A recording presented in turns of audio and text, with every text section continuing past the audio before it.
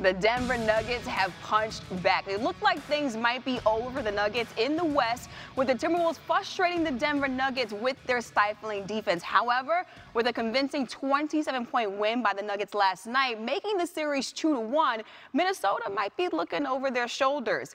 ESPN's Amina Smith has the latest.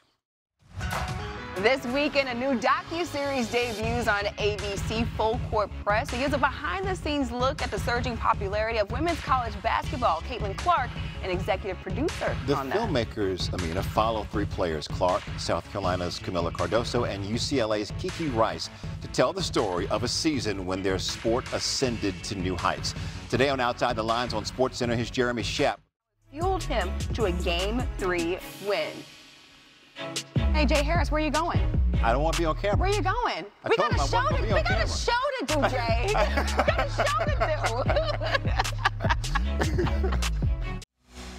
The Denver Nuggets have punched back. It looked like things might be over for the Nuggets in the West, with the Timberwolves frustrating the Denver Nuggets with their stifling defense. However, with a convincing 27-point win by the Nuggets last night, making the series 2-1, Minnesota might be looking over their shoulders. ESPN's Amina Smith has the latest. NFL reporter Jeremy Fowler is with us right now. And Jeremy, you were down in Atlanta for minicamp. You got a look at Michael Penix Jr., spoke to Raheem Morris, their head coach.